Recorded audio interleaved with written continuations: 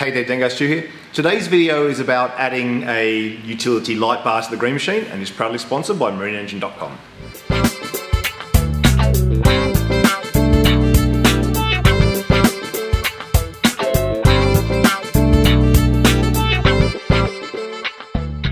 I like to think of this video as a celebration of my unlimited genius because my plan was to add a tow bar, some new cleats, a grab rail, and a high stern light, and in the end I went, you know what, I can solve all this in one. Like many ill-conceived projects, this started with a trip to the scrapyard, and I'll show you what I found. Oh yeah, check it out.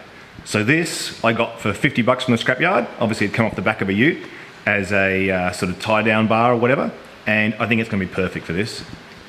On the base here it's got a couple of flanges, it's got a few bolt holes. The whole thing's aluminium though, so I'm going to weld it on rather than bolting it on because I can't really get nuts to the other side unless I go right through the seat. So I'm going to weld it right round. What I am going to do though is cut these bars off, change the angle this way because one of these bolt holes here can go through the rollock on the gunnel. The nice thing about that is it'll actually brace the two sides of the boat together as well, so I think it'll cut out a bit of flex. The bar itself sits up higher than the outboard, and to be honest, this is actually where this project started. I've been planning to do a video on towing a boat with another boat for a long time, and on the weekend we went out and gave a guy from the island called Kevin a hand because his boat had sunk. And while we were doing that, he reminded me of a lot of the finer points of towing, namely that it's very hard to manoeuvre a boat when you're towing another boat if you're towing from the transom. By having your tow point further forward in the boat, i.e. forward of the outboard or the rudder or whatever, the boat that you're towing with becomes much more manoeuvrable. So that's sort of where this idea started. I thought, oh, I'm going to put a post on this seat because I do end up doing quite a bit of towing around the river, more than I do fishing, for example. Then originally when I thought I'd have a post, I started thinking, well, these kinds of things you find at scrapyards all the time, and they're kind of already made up for you. It actually would have saved me quite a bit of work to buy something like this than to buy a bit of tube, put a cap on it, put a foot on it, etc. I'd also decided to put some cleats on. I'll show you what's going on there. So these are the types of cleats I've used in the past. I normally bolt them through. I normally put a bit of a bed of Sikaflex underneath the cleat. Then under here, I've just got some nylock nuts because normal nuts will definitely vibrate loose. So stainless bolts, stainless nylocks, bit of Sikaflex. And look, it's pretty good. But as most of you know, this boat cops a pretty hard life. This sits during a storm, whacking against a pontoon, mostly because the Green Machine has very little freeboard, and they get smashed. Sometimes the plastic smashes on the cleat, sometimes the stainless bolts actually snap because they're relatively brittle being stainless. Then I end up with things like this, a big crack through here as well. Whole thing needed welding up. My plan there was to get some weld-on cleats rather than bolt-on cleats that don't have holes in the top, and weld it onto the deck, possibly over some of these cracks so this plate becomes a reinforcing member for this portion of the boat as well. And I think I will still do that. But being able to tie onto here is pretty good too, so I probably don't have the need, but having said that, I don't see any harm in having both. Also, once this is bent here a little bit out of the way, it's actually really comfortable to sit on the seat here and use this as a grab rail. Gunnels are dangerous because particularly people that aren't used to boat will grab onto a gunnel, and if you're not careful and don't remind them or let them know, when you pull into a wharf they can get their fingers sort of trapped between the wharf and the gunnel here. So having something inboard that people can grab onto is much safer.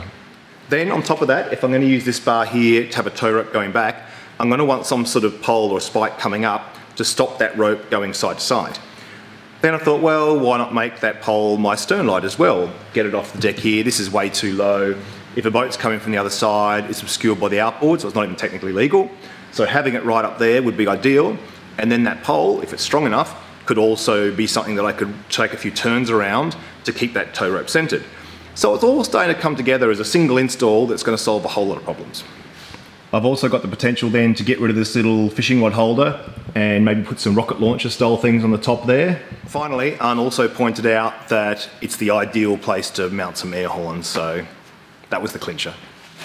Alright, so step one is I'm going to get it out of the boat and I'm going to cut these side arms off so I can weld them at a slightly different angle. My plan is to cut these off pretty crudely and then I'll just grind the rest of it off with a flat disc.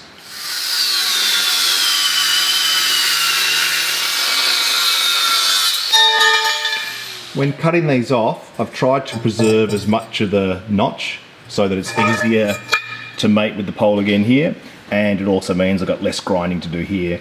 So now I'll get the other grinder with a flap disc and I'll just get all this off both sides. There's actually a fair bit to get off this, so I think I'm going to start with a grinding disc and then finish up with the flap disc.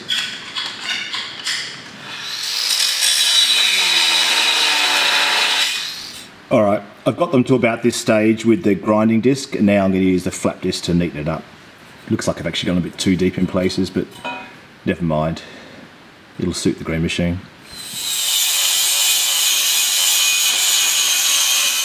Alright, so this is what we've got now. They look alright.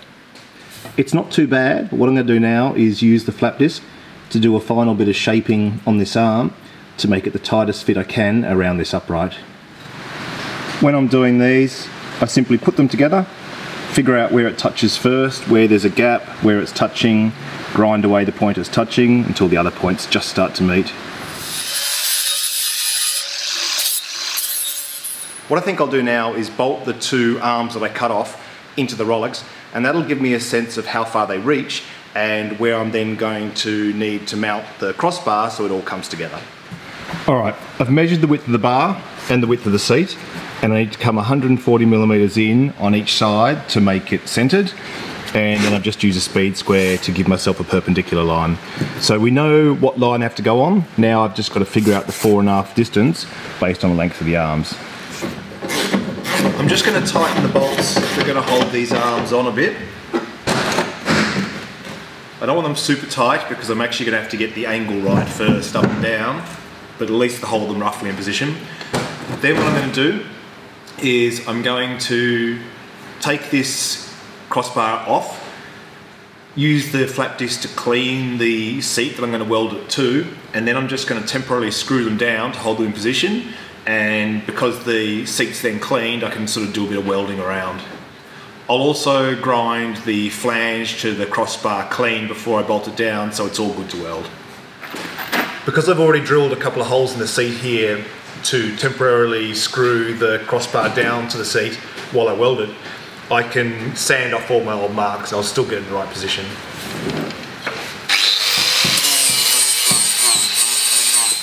Okay. The edges of the flanges I'm going to be welding are now nice and clean, slightly beveled. Then here, the part of the seat I'm going to be welding to is relatively clean. Now what I'm going to do is screw the crossbar down and we'll tack weld these arms onto the upright. Because I'm going to be putting stainless steel screws into aluminium, I'm going to put a bit of Duralac on the threads. Duralac is a jointing compound for when you have dissimilar metals to stop getting galvanic corrosion, that kind of thing. I'm planning to do a whole video on galvanic corrosion and electrolysis soon, promise.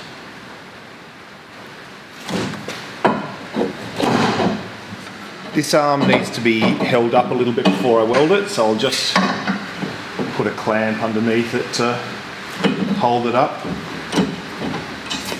I now need to pull the top of the bar forward a little bit, so I'm just going to use a ratchet strap to do that.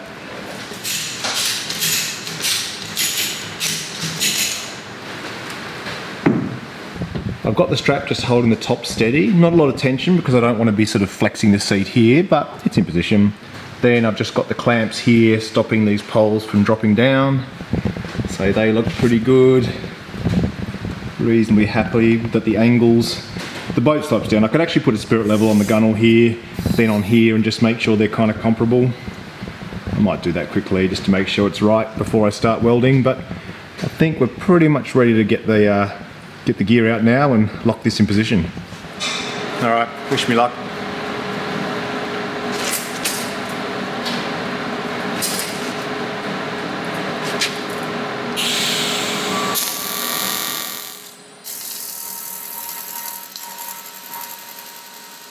I'm just doing a little bit each side so I don't get too much heat and distort anything, although I have been turning the amps up because it's quite thick aluminium, it's taken quite a bit.